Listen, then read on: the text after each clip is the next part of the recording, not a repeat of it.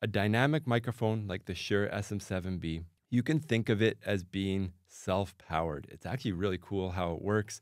There's a diaphragm that catches sound waves moving through the air, and that pushes a spring around a magnet to generate electrical current, and that's how you get your signal to your audio mixer.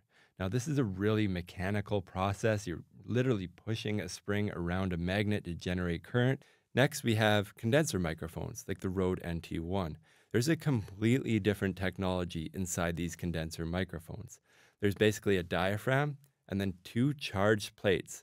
Those plates need to be charged by an external power source of 48 volts of phantom power. And basically, as that diaphragm moves, it makes the two plates interact, and the movement or the distance between that gap generates an electrical current, and that's how you get your audio signal into your audio mixer.